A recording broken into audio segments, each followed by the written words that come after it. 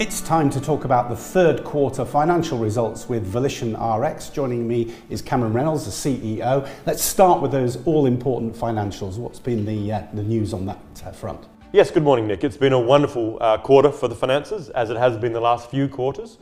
We ended up with just under $20 million in the bank, which compares very favourably to the end of last year, where we had about 13.5. And that was due to a large amount of warrants being exercised from current shareholders and insiders, about $16.5 million exercised. And also during the last quarter, we got yet more non-dilutive funding from the Fosun group in Belgium. And I think even more importantly than getting the money in, we've been extremely careful in our spending. We actually spent slightly less than budgeted this last quarter and less than we did last year in the same quarter. Assays are extremely important in your business, in your techniques, in what you do. You've got some news on that as well. Yes, Nick, it's been a massive undertaking. So for the last two and a half years now, we went back to basics, if you will, and made sure every single thing on our tests were fully optimized. So you might remember that started with the antibodies, then went on to recombinant nucleosomes as control, a massive breakthrough, and they're now routine in our assays. And then we also changed the matrix from serum to plasma, and that gets a better accuracy there's better noise to signal ratio, so yet another improvement. And so with that, we have the assays now being CE marked on that platform on the plates, which is useful mainly for the couple of assays that have gone through that process in the triage market in lung and colorectal, which I can get to in a bit later. And the final step has been to make them from plates to magnetic beads. Why magnetic beads? Two main reasons. One, that's the major platform for, it's also ELISA, very simple, very cheap, very easy, but it's the major form of ELISA the big companies use, Roche, Abbott, Siemens. And the second main reason for being on beads is we've got a 10-fold, it's a massive increase, in the analytical accuracy of our assays. We can measure much more accurately. And the first of those assays are coming off at the end of this year, and we'll have a range of them in the first half of next year.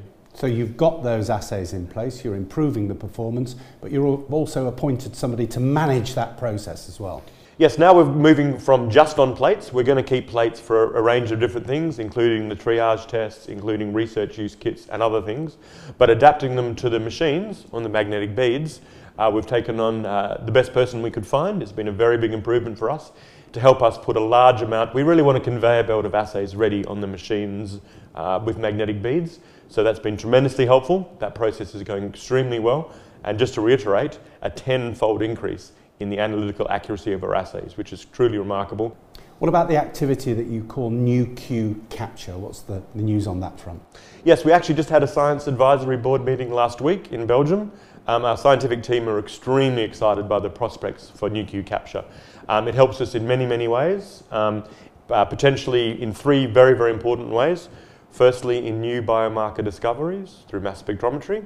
Secondly, if you remember, it can preferentially take out long and short nucleosomes.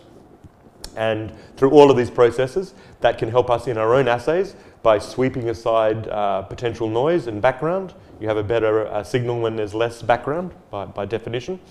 And thirdly, and I think perhaps most excitingly, we can help other DNA companies, and there's billions and billions spent in a range of products, particularly in late-stage detection and therapy monitoring, where their problem was finding the needle in the haystack.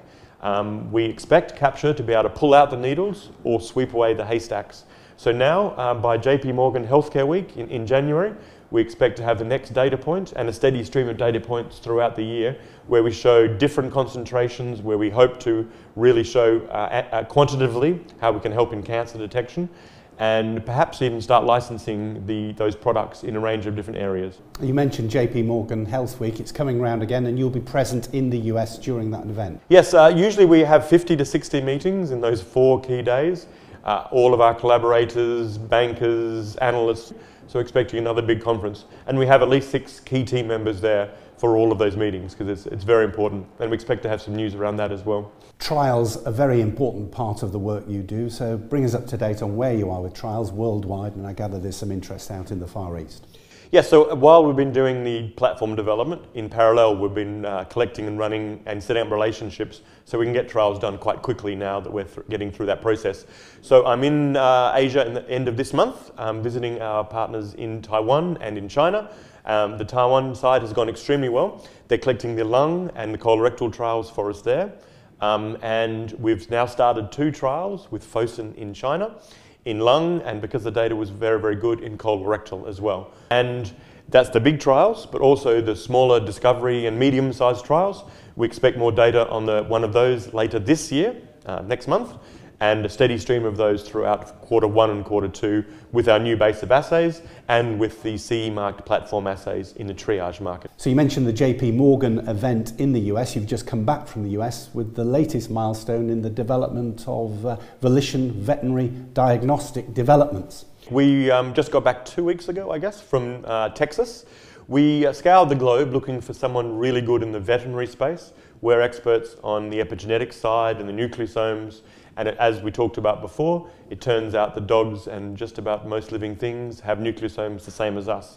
So we don't know much about veterinary space at all. So we sought out the best partners we could find. Texas A&M are absolutely wonderful partners, are extremely knowledgeable in the area of animals and veterinary, very well funded and very professional. So we formed a company with them where we had 87.5% and they had 12.5% for the work they're doing to bring in the veterinary side. And that company is now formed. It has some intellectual property in it from the vet space. Very, very exciting, fantastic partnership, and we should have a lot more information throughout next year.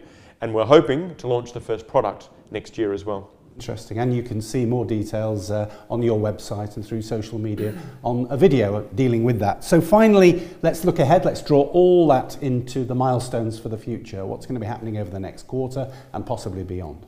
So Nick, we have really good momentum in every one of our core areas. Now the assays have been developed and now on magnetic beads. We expect to have a lot of data from the trials in lung, in colorectal, in a range of cancers. Now also on the vet side and also data from Nu.Q capsule. And given all the work we've done and given the data we've seen, we're very confident we'll get some good results starting this year and all the way through next year. Okay, well, we'll be looking at that and testing that in your full term results. But for the time being, Cameron Reynolds, CEO of VolitionRX, thanks very much for talking to us. Thank you.